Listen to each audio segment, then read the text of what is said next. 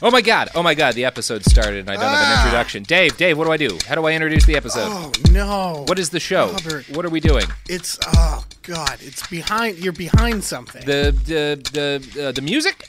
Yeah. This is Behind the Music, a show where we tell you everything you don't know about the greatest pop hits of the 1990s. Dave, this is part 9 of our series on All-Star, the hit Smash Mouth song. Ooh. Now, what do you think they meant with the line, get your game on, go play? Well, I think it could mean a lot of things, Robert. Sophie almost threw Pop-Tarts at me there. I'm Robert Evans. This is Behind the Bastards, of course, the show where we tell you everything you don't know about the very worst people in all of history. I've switched out my bubbly for a Dr. Zevia. Much better drink. Can I get a little... Yeah. Okay. Can you want me to pour it? Yeah, over the expensive the recording equipment into your LaCroix? Into my... Oh. Hold on, I got a sweater. Yep. I can sop it up. Mop that up with your sweater, Dave. Oh, This is so drab. this is great. I think we're okay. We're fine. It wasn't on. Almost spilled my drink cleaning that up. We're okay. It's all right. We're doing great. I don't know why people put us in a room together. Sophie's really close to throwing those Pop-Tarts. Great podcast content. And great LaCroix. The people in their cars really enjoy that. Daniel, our audio engineer, is not livid. This is it. 4th set of thumbs up he's given us, which is a good sign. We're on the right track. Sophie's punching her fist. I guess let's talk about the dictator of Turkmenistan some more. Do it. Let's get back into it. So as you might guess, 9/11 was a very dangerous time to be both a New Yorker and an ostensibly Muslim dictator in a country anywhere near Afghanistan. Neither of those were safe things to be on 9/11. So Niyazov made what was in retrospect the major mistake in the 1990s of engaging in substantial trade deals with the Taliban, mainly so he could run pipelines through their country. As soon as the towers fell, Turkmenbashi reversed his stance on the Taliban and agreed to let the Pentagon use his country as a gigantic airstrip to prepare for the invasion of Afghanistan. Oh. Smart move. Yeah. Now, I haven't kept up on the invasion of Afghanistan since the early 2000s, but I assume it went well. Yeah, I think that all worked it out. wrapped up in a few months. Yeah, it seems like the kind of thing that would get handled pretty quickly. Yeah. They didn't get out. Yeah. You know what I love about our wars is the defined endpoints. Yeah, That's the best part about how we do war in America. Oh, absolutely. So good at endpoints. We're efficient. Yeah, we're like Lost, the TV show of countries. Yeah, exactly. Yeah. Yeah. Just a couple seasons and you're done. Just a couple seasons and you're done. Yeah. Tell a quick, concise story. Yep. Now, helping America bomb a neutral country has always been a lucrative endeavor for the dictators who let us do it. Turkmenbashi benefited mightily for his help. During Clinton's time, Turkmenistan had barely rated $600,000 a year in military aid. By 2003, after giving the U.S. access to Turkmen airspace and some land rights, that aid topped $19.2 million. Ooh. Yeah, it's like a 30-something times increase. So, smart decision, letting us bomb other people from your country right after 9/11. It's an easy fix. It's an easy fix. Yeah. Now, President Bush was happy to offer this dictator a security alliance, which Niyazov used to crush what little resistance remained to his reign. There really wasn't much, though, and when Turkmenbashi finally saw major unrest, it would come in the form of one of his highest officials, Boris Shikmuradov, at that time the Turkmen ambassador to China, which is a really important job in Turkmenistan because China's kind of like your big trading partner in that area. Yeah. Like pretty important to be in good terms with China. So this guy is a high-up official. Nice. His nightmare came to life when his ambassador to China, Boris Shikmuradov, resigned and began denouncing his regime. He claimed that Turkmenbashi had ordered dissidents tortured and executed, that he'd rigged elections, and that he'd embezzled billions of dollars in government funds to his personal bank account. Now, He's not wrong. He's not wrong. Yeah. And Turkmenbashi responded by accusing Boris of embezzling tens of millions of dollars, which is also probably not wrong. Yeah. Yeah. Probably both embezzling. Oh, yeah. This is just everything's blowing up now and everybody's pointing fingers. It's like that gif of Spider-Man pointing at Spider-Man. Yeah. That's what's happening here. Now, Shikmuradov went to Europe and became the international symbol of resistance to Niyazov's reign. Nothing happened for a while, and no resistance rose up from inside the country, but Shikmuradov was sort of a thorn in his side, like always going around, the world talking about how terrible things were in Turkmenistan and trying to get people, this is the period where the U.S. has overthrown a couple of dictators, so he's trying to be like, overthrow this guy, maybe put me in charge, overthrow this guy. Right. He's one of those people. Okay. Seems like it. He may have been... And again, it just goes back to there's corruption. Yeah. I'll do it. And I'll it's just fix like, the corruption. God, yeah. No, don't have anyone ever be in charge of anything because people are bad at being in charge of countries. Yes. Have people be in charge of, like, it makes sense for a person to be in charge of a power plant. Mm-hmm. Makes sense for people to be in charge of a factory or when there's of like a one restaurant. one goal. Yeah. People shouldn't be in charge of something like a country. It never works out. Yeah. It's bad 100% of the time. Yeah. Yeah. Sorry, my radical politics infecting this history No, podcast. burn it all down. Burn it all down. Just burn all the leaders down. Sure. Yeah. Yeah. Burn the leaders down. Use the ashes of their bodies to grow potatoes. Oh, Yeah. that's delightful. I feel like if there's one thing we need more of, it's potatoes. It would be like you could sell a brand, Dictators. That's Oh my God, Yeah. Dave! You nailed it! I know I did. I felt that one coming from my gut. It would be perfect. It's one of those jokes that like shifts the firmament of the universe. It's so appropriate. Oh boy, that tickles me. Oh, we got to go into business. We got to go into business. I wonder where they buried Saddam. Ooh, I mean, we could find out. We could, and if find we out. don't, we could lie and say we did. Exactly, because who's gonna know? Yeah. Exact. Perfect. Oh man, I even know some people we could bribe in that part of it. Anyway, once Turkmenbashi had kind of put the kibosh on this, essentially accused this guy who had risen up against him of being corrupt, he sort of figured that was it for a while, and he went back to his favorite pastime of being a lunatic.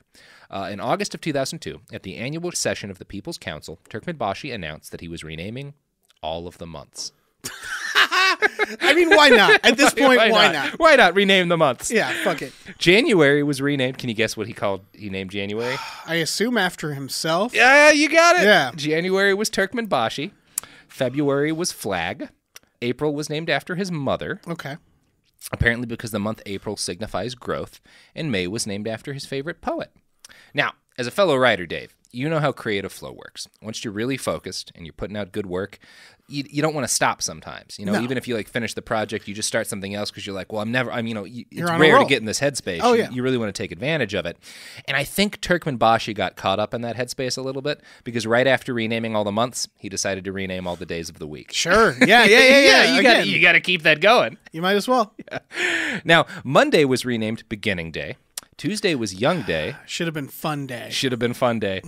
Wednesday was Good Day. Thursday was Blessed Day. Friday was Mother Day.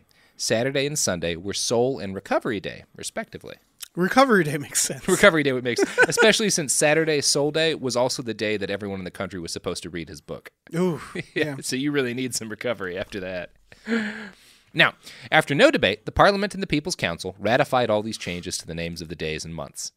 This basic method, Turkmenbashi making a declaration and then changing suddenly huge aspects of daily life in an instant, happened with increasing regularity in the early 2000s. When Turkmenbashi learned that the traffic police were extorting bribes from motorists, he fired them all and replaced them with army recruits. Sure. Sure. That's gonna work That's out, gonna be right? fine. Bunch of new guys with guns. Directing traffic with no traffic. training? I don't see how that could fail. I don't see how that could work out badly. He also continued to shower Turkmenistan with the blessings of his wisdom. Here's the book Inside Central Asia. Inspired by what he believed to be a semi-divine revelation, he decreed that the life of a Turkmen consisted of 9 stages of 12 years each, starting with childhood and progressing through adolescence, youth, maturity, what he called the prophetic stage, and then from age 61 to 62, the inspirational stage, which just happened to be his age at the time. Wisdom and old age followed, ending with the Oghuz Khan stage at age 109. Oghuz Khan was the legendary founder of the Turkmen nation, like they're Romulus. So. Okay. He divides life up in all these stages, ending at 109. So that's how long you're supposed to live. So he's at this point, he's now defining aging. Yeah, I'm surprised he's not personally naming every citizen at this point. he's pretty like close a big to lion outside. that. Ooh, I did run into a bummer of a fact that's not related to him, but is related to culture in Turkmenistan.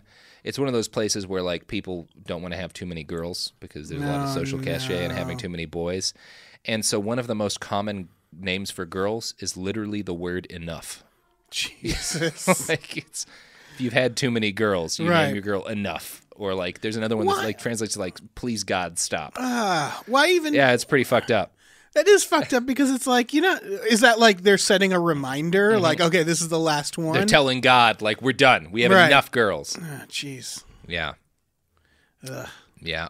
Ugh. Yeah, but that one's not on Turkmenbashi. I think Yeah. that's just some culture needs to wake up a little bit on women's issues. Maybe It's just that, yeah. Yeah, People are terrible. People are terrible and have been forever and are everywhere. Yeah. Now, on the 25th of November, 2002, attackers in 3 vehicles ambushed President Niyazov's motorcade, firing on it with machine guns. Several of his guards were wounded as they fought off the attack. President Niyazov, inside his armored vehicle, reportedly did not notice he had been attacked until he arrived at the office later that day. Oh, I'm glad he's all right. You're glad you were worried? I could see. Yeah, I was worried a little bit. In the immediate wake of the attack, Turkmenbashi declared that the shooters were, quote, hired, given weapons, and sent to carry out the shooting. They got high and tried to carry out their orders. Punishment will be brought to them, but they are not the ones who bear the main responsibility. You want to guess who bears the main responsibility? Is it that guy?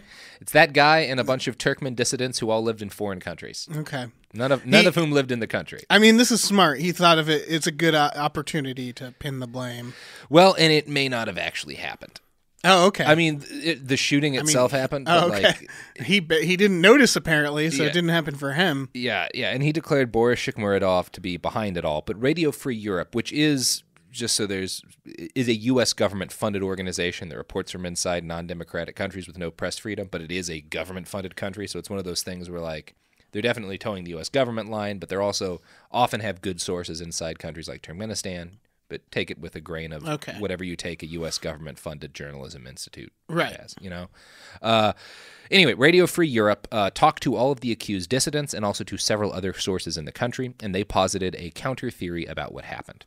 Quote, the former deputy prime minister and national bank head denied any role in the attack and said the assassination attempt, which allegedly took place as Niyazov was being driven to work, seemed strange. Niyazov has 2 vehicles, a Mercedes and a Jeep. Both have double plate armor. These vehicles cannot be destroyed by machine guns or even rocket-propelled grenades. Think for a minute. The alleged attackers let Niyazov go by, then they blocked the road in front of the police following Niyazov. If the plan had worked, it wouldn't have been for eliminating Niyazov. So basically, the allegation is that he faked an assassination attempt. False flag. A false flag. Inside job. Yeah. Which, yeah, maybe. Right. I mean, he seems saw plausible. 9/11. And he was like, well, that's a false. Yeah, That's an inside exactly. job. And we all know that 9/11 was an inside Exactly. job. Yeah, absolutely. Yeah. Because jet fuel cannot melt steel beams. No, I can't melt anything. It can't melt. It's just jet fuel. Like that's why I use it for hair pomade. Oh yeah, you can drink it. You can drink it. Yeah. Oh man, yeah. That's what most doctors say. A pint of jet fuel a day keeps your insides from becoming steel beams. I mean, you certainly won't have any other worries medically after that. After drinking your daily pint of jet fuel. Your problems are all set after that. So if Niyazov's goal was to use the assassination attempt as an excuse to crush the tiny amount of resistance that remained in his own country, it worked. Shikmuradov turned himself in to stop his family from being horribly tortured, or at least horribly tortured any more than they'd already been horribly tortured. A few days later, he showed up on state TV, clearly drugged, and admitted to attempting to orchestrate a coup. He thanked Niyazov for the mercy that he'd shown in not executing them all, and also thanked the great leader for his compassionate spiritual guidance. That's a real bummer. That's a real bummer.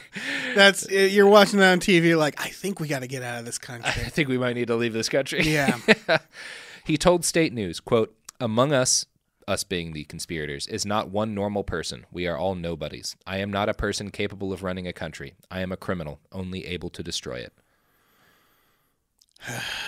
Yeah, it's one of those things. I don't really know. This is like, it's the third act. This is like the dark moment before the hero is able to like beat the dystopian leader.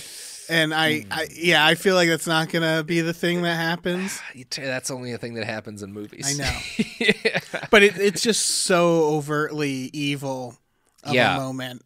It is. And like Shikmuradov, it's one of those things. To raise to that position in the government of Turkmenistan, he was probably pretty corrupt himself. But he also seems to have been a legitimately courageous guy. And like, obviously this dude needed to be like, I don't know if he would have been good or not if like the dictator had been replaced, but I mean, generally speaking, if they're like, let me take over, it's probably not gonna. It's just be the cycle beginning again with a new face. That is what the odds say. Yeah. But yeah, I mean, he also did turn himself in to save his family, so maybe he was a decent person.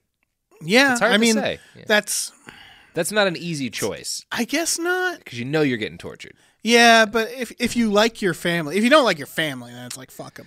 Yeah, he's not a total sociopath. Yeah, because a total sociopath would not have turned himself in. Yes. Yeah. So I don't know. Shikmuradov, sorry that you got sentenced to prison for the rest of your life.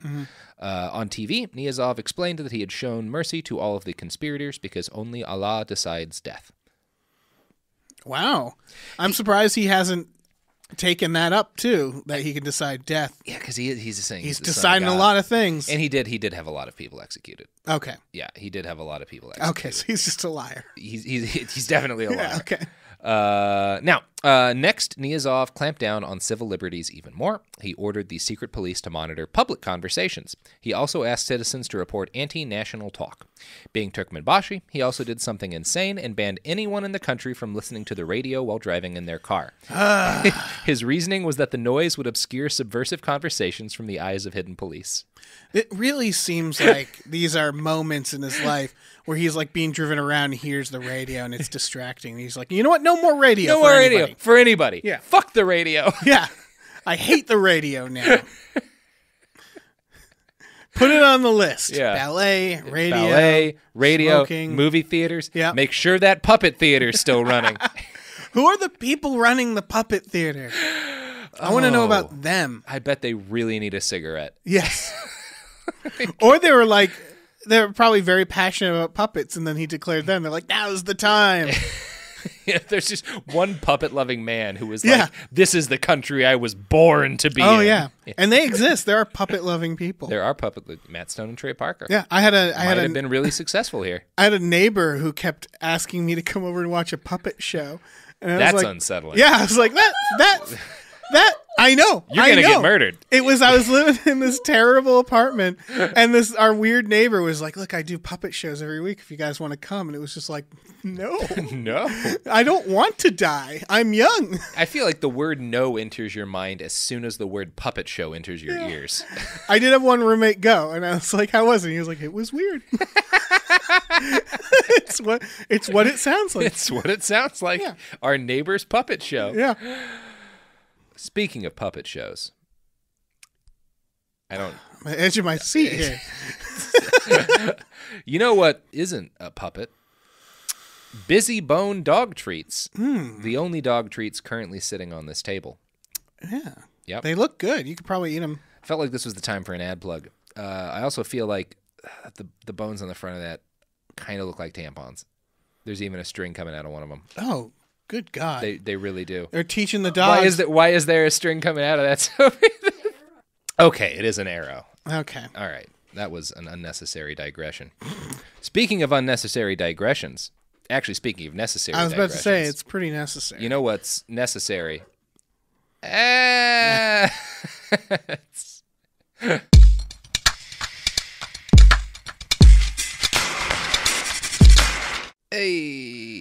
and we're back. Hey. Okay, so when we last left off, Niyazov had just banned the radio. Sure. So not the weirdest thing he's banned. Not the weirdest thing he's banned. Yeah. The next and last period of Niyazov's life was a golden age for batty-ass laws. He required universities to test all applicants on their knowledge of his dumb book, the Runama. He reorganized the justice system so that prisoners could only be released when they'd sworn an oath upon his book. In 2004, he demanded that the Runama should be used in mosques alongside the Quran. I'm not one for burning books for obvious but reasons. The Runama, maybe. Yeah, but it feels like we need to get rid of this book. I'm going to guess it's probably pretty clear to the listeners, but in case you haven't had a lot of experience with like Muslims and Islam, I can't imagine anything more blasphemous than what this guy's done. Oh, yeah. That's pretty hardcore blasphemy. Yeah. Now, the national mufti, the Islamic religious leader for the nation of Turkmenistan, objected to this random dude's book being made a requirement alongside the holy book of the faith. He was instantly arrested and declared to be a part of the coup 2 years ago. Yeah. Yeah, that sounds about right. Retroactively part of a coup. Responsible for the coup. Now, during a tour of small villages that same year, 2004, Niyazov was allegedly angered that none of the local libraries had enough people in them. He ordered all rural libraries across the country shut down.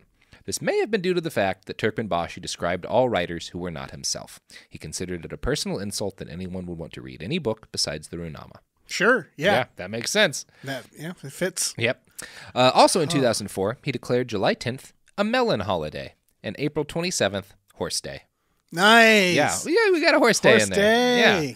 He banned beards because he was worried. Sure. He was worried about Islamic fundamentalists hiding amongst the populace. I think he saw a guy eating soup and he was like, ew. No, I don't want No that more happening. beards. So his tired assistant's like, yeah, I got it. No more beards. No more beards. All right, we'll put it out. He banned circuses. Hold on. You can't be pro puppet show and anti-circus. Especially being pro horse and anti-circus. Yeah. Well, I sort of get that. If you see a circus, you're like, oh, God, those poor horses. Okay, that actually might make a little bit of sense. But like puppet shows and circuses, it's all in the same ridiculous spectacle. Like it's all the same circle of like, these are the things that are used for entertainment in hell. Yeah. Like circuses, puppets. Yeah. So basically, anytime the president expressed a mild dislike for something, it was essentially banned. Now, he was not passing laws against these things. He wasn't saying it's forbidden to have a beard. He wasn't saying it's forbidden to do this or that. He would go on TV and basically express his dislike for a certain thing, and then everybody would have to stop doing it because it's a police state. Right. So, like, that's the way this works. And a good example of how it proceeded was Turkmenbashi's hatred of gold teeth fillings. He denounced them in a speech, saying, quote, "I watched young dogs when I was young. They were given bones to gnaw. Those of you whose teeth have fallen out did not gnaw on bones. This is my advice." What? Gnaw on bones. Take out your gold teeth. Wait. Yeah. He didn't like gold teeth. He expressed that he didn't think they looked good, that natural teeth looked better, and that people should gnaw on bones if they want their teeth to be healthy. Okay, so he's like against just missing teeth in general. No, gold teeth in specific. Okay, so you can lose a tooth and you can get like a replacement that looks like a normal tooth, but not gold. Okay, but not gold. Yeah. So here's how a Telegraph article that interviewed several people in the country who had to get their teeth replaced described what happened next. Quote, "In Turkmenistan, a Niyazov lifestyle tip is as good as law. In a Pavlovian response to his remarks, which were broadcast repeatedly on television, people rushed to swap their gold teeth for porcelain. Miss Tulivia, a 32-year-old laboratory technician, had been sent home from work because of her offending teeth, as universities, government departments, and state-run companies humored their president for life. I have had gold teeth since I was 18, Miss Tulivia said. It was my dowry from my parents when I got married. Before, I was really proud of my teeth. They showed me as a success, but now I cannot work and have them." As her husband hovered protectively, each crown, bloodied and flecked with pieces of tissue, was carefully saved to be melted down later by a jeweler. The couple, he confided, were not quite sure what to do. "Perhaps we have enough for a ring," he pondered, "or maybe earrings." Until he bans those. Until he bans earrings and rings, yeah. I love that they call it lifestyle tips. Yeah. Like this is goop. Like it's Gwyneth Paltrow as a dictator. It is kind of Gwyneth Paltrow as a dictator. This guy's like, you know what? Cigarettes are bad for me. Yeah. Nobody gets to smoke. Yeah. Cigarettes are out. Cigarettes are out. So are gold teeth. Chew on some bones. Isn't Gwyneth Paltrow? She's big into the bone broth, right?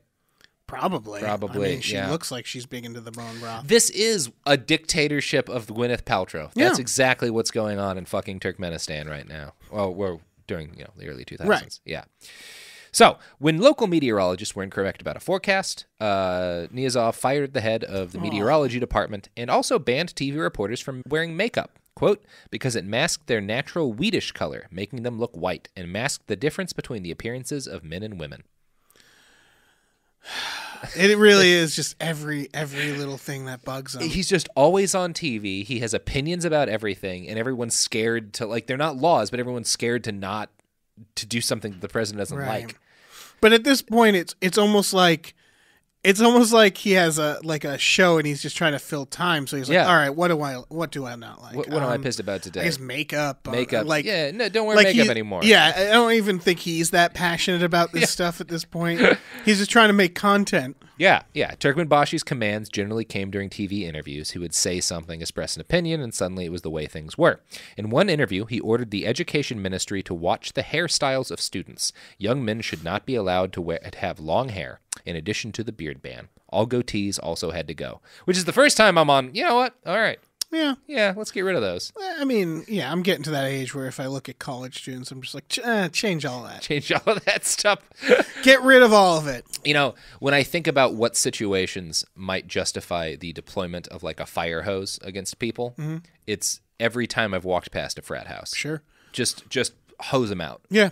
Empty that building. Oh, yeah. With pressurized water. Yeah, like because Yeah. you just need to clean it. You just need to clean it and the people inside it. Yeah, it's that or if people are on fire. That's it. Yep, those are the only two circumstances, Yeah. frat houses or burning to death. Yep. Now, as a cost-cutting measure, Niyazov fired 15,000 healthcare workers and replaced them with untrained military recruits, figuring that what worked for traffic police would work just as well for nurses and EMTs. Now, did it work for traffic police? No. Of course not. What are the EMTs gonna do? Whatever untrained 19-year-olds know how to do. Oh, no. Who would think that? He's old enough to know. Like, Well, he goes to a German doctor. He doesn't go to doctors in Turkmenistan. Oh, yeah. It's... He also closed down all of the hospitals outside of the capital, saying that anybody who had a medical emergency could just come to the capital. Yeah. Yeah, that's fair. That's fair. That's fair. Yeah. In 2005, Niyazov opened a gigantic horse track near the capital, the largest in Asia, because he'd gotten really into horses. Solid. Solid. That Telegraph reporter was in town during the opening of the racetrack, and his description of it is quite a lot of fun. The attention to detail is remarkable. Along the approach road, teenage conscript soldiers in khaki boiler suits robotically place whitewashed stones in small circles around the trunks of newly planted fir trees. At the center, there are swimming pools, therapy centers, and state-of-the-art veterinary facilities for the animals. Yanardag, the president's stallion, is almost as prominent in Turkmenistan as his patron. Niyazov is busy cultivating the myth that he is reviving an ancient breed of horse.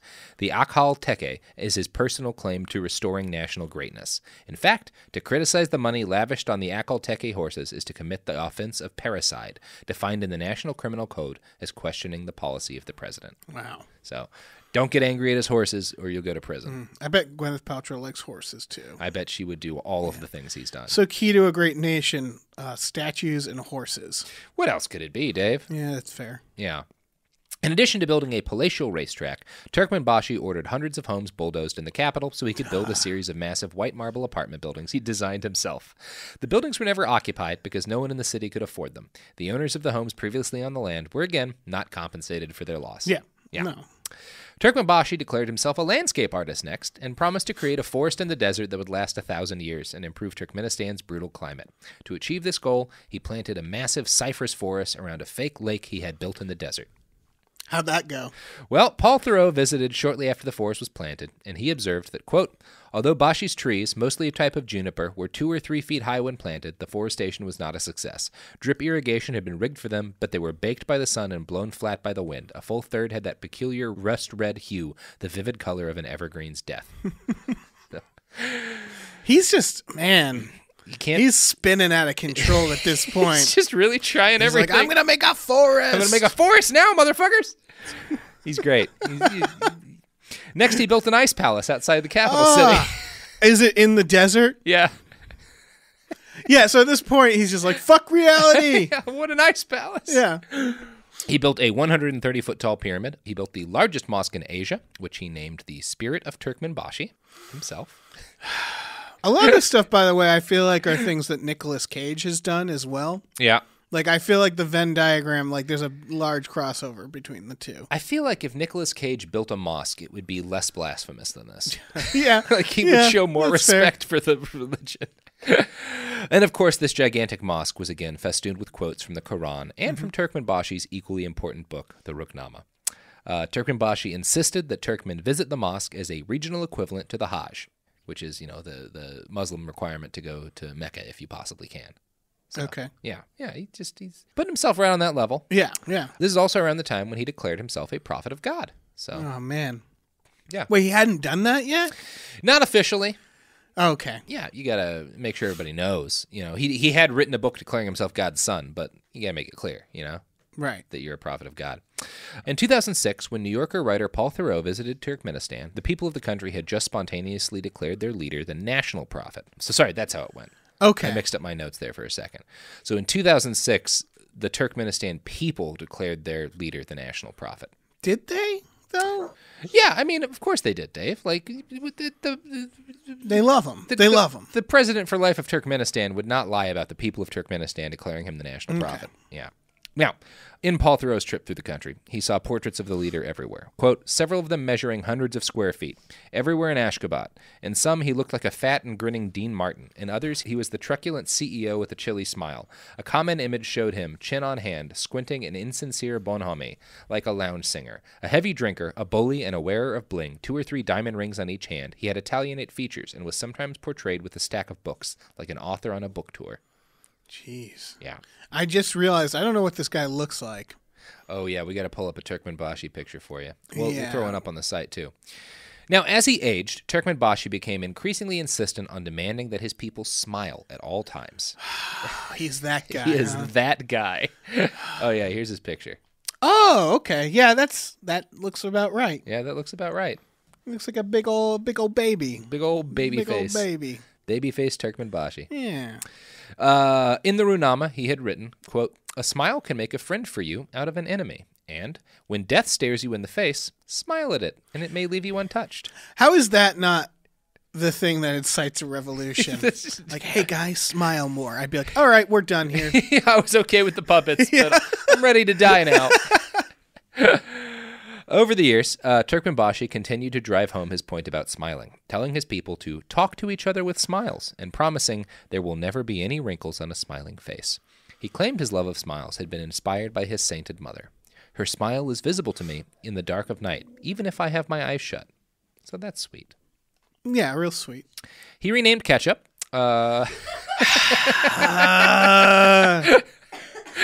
He declared, because the word ketchup's a foreign term, and he believed it deserved a real Turkmen name. Okay, but it's not the only thing named with a foreign term. He was getting around to all of them, but ketchup was a priority. Gotta start a ketchup. Gotta start a Everybody ketchup. loves ketchup.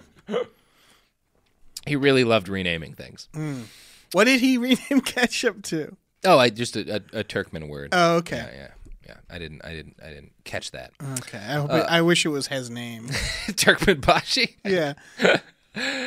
Oh, dear God. He also required that doctors swear an oath now on the Runama rather than the Hippocratic Oath. Sure. I'm surprised that didn't already happen. Yeah. I think I may have got my times a little bit mixed up on that one. That might have happened when he closed down most of the hospitals. Oh, okay. Yeah. Sorry, there's a lot of crazy things to keep track of in order here. Oof. And it's not consistently crazy. It's this beautiful potpourri. It's like puppet shows and ketchup and like, oh man. And then false flag attacks that oppress dissidents and like really smart policies of neutrality and renaming ketchup. Right. Yeah. Yeah, like some of the stuff it's like, oh yeah, he's doing the classic hits of a dictator. Yeah.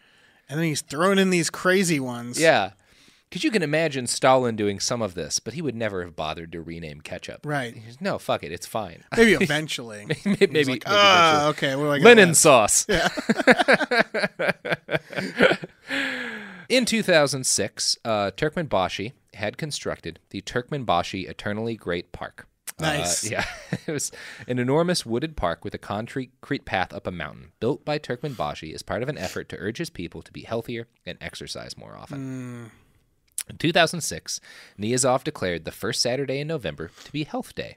He demanded that all of his ministers partake in a 5-mile walk, starting at Turkmenbashi Eternally Great Park and going all the way up to the top of the mountain. Now you're making them walk. Yep. Turkmenbashi himself did not walk. He had a helicopter fly him to the top of the mountain where he'd had a helipad installed. He made fun of anyone who took more than 2 hours to make the walk. That is perfect. Yeah. Classic Turkmenbashi. At this point, he's just like, I wonder what more I can get away with. What more can I get? That turned out to be the last thing he could get away with, because on December 31st, 2006, Supramarat Niyazov, great leader of the Turkmens, God's prophet on earth, died of heart failure. Good. Here's how the book for him. Inside. It was a wise choice. It was really the thing I've agreed with the most that he's done is dying of heart failure. Here's how the book Inside Central Asia sums up his legacy. The Turkmen despot left behind a republic where the average monthly income was $60, yet most people managed to get by on generous state subsidies for housing and basic foods, free electricity, water, and gas. We are not free, but we are not hungry, an unnamed Turkmen told visiting New York Times correspondent C.J. Chivers, who noted that food was inexpensive, gasoline sold for 4 cents per gallon, and bazaars were filled with Chinese goods. And that is about the best that anyone can say for Turkmenbashi, the lunatic president of Turkmenistan. He was a brutal monster and a nut, but food and gas were cheap, so nobody murdered him. Yeah, I mean, it really does kind of come down to that. It comes down to that. I know I said it earlier, but I feel like a lot of this is like, so we got to call ketchup something else, but gas is still cheap. 4 cent. I feel like people here would put up with a lot for 4 cents a gallon gas. I've been saying this a lot. Yeah. Is that if we got like Red Dawned, when they land, I'd be like, so what do you have to offer? So yeah, what's y'all's plan? Yeah. Things are not going great here right Yeah. now. What's the? And if it's not good, I'll be like, okay, go Wolverines. But first I'd hear the pitch. I'd hear the pitch. And even if I went Wolverines, I'd probably take advantage of the free healthcare first. Oh yeah. I haven't been to a doctor in a while. Yeah. Oh yeah. Yes. I am falling apart. Yeah, it's a disaster. He was replaced by a dentist, by the way. Okay. Yep. Okay. Yep. The dentist banned cigarettes and had all of the cigarettes in the country incinerated. Wow. Yep. So seems like things are continuing right on that path. What's his view on gold teeth? that I'm not aware of. Yeah, I want to know. That's another episode. Yeah. The dentist president who came next. So it's not going great for them still. Oh, again, gas prices are great. I think gas is still pretty cheap. So it's not nothing. I mean, he killed people, bulldozed homes. Bulldozed homes. Oh, man. Banned ballet in the radio. What a weird maniac. What a weird maniac. Yeah. To have a country. Oddly specific. Very oddly specific. Like, I'd love to talk to the people who lived there because you have to be confused by that shit, right? There's a great passage in that Paul Theroux New Yorker article where like he recites a conversation that his driver and his interpreter had where they were trying to figure out what the days of the week were. And they were both natives. Like they were no, this is what he renamed the day to. And then like, no, I think it was this. And it was like it clearly took time for everyone to figure out. Right. Like, maybe it was a performance art piece, the whole thing about how arbitrary like dictatorships are. Because it's that where it's like I guess it's renaming the weeks. It's like it's as worthwhile as anything else we do, I guess. I did check, and the timing did not work out for him to have been Andy Kaufman. Oh, okay. I was suspicious of that. One of these days, one of them will be Andy Kaufman. It'll work out. Dave, I'm pluggables. Dave. Oh, geez. I mentioned my Patreon, patreon.com/gamefully unemployed. We do podcasts, we do streaming. I also want to give a shout out to Some More News, which I write episodes of. Oh, yeah. Give money to Some More News, to Gamefully Unemployed. Which is Cody's. Cody's Shody. Neither of them will ban golden teeth. Yeah, it's true. I also write for bunnyears.com. Check that out. Macaulay Culkin might ban golden teeth. Oh, he already has. Yeah. Okay. Yeah. He's a monster. he's the Turkmenbashi of internet comedy. Oh, yeah. This has been Behind the Bastards. You can find us on the internet at behindthebastards.com. You can find us on Twitter and Instagram at @bastardspod. You can find my book on Amazon.com, A Brief History of Vice. I hurt my friends with drugs. He poisoned me. I poisoned Dave with drugs very irresponsibly. It was great. When I say I am the opposite of a doctor, I mean it. I am the opposite of a doctor. Yeah, it's still fun to get medical advice from you, though. Oh, man. Oh, yeah. I've got... hit me up on Twitter at iWriteOK and ask me medical advice. I will give you medical advice. Legally binding medical advice. Sure. Yeah, absolutely. All right. Well, that's been the podcast. Buy a shirt. TeePublic, Behind the Bastards. We've got the new Raoul Wallenberg shirts. Save lives, do crimes.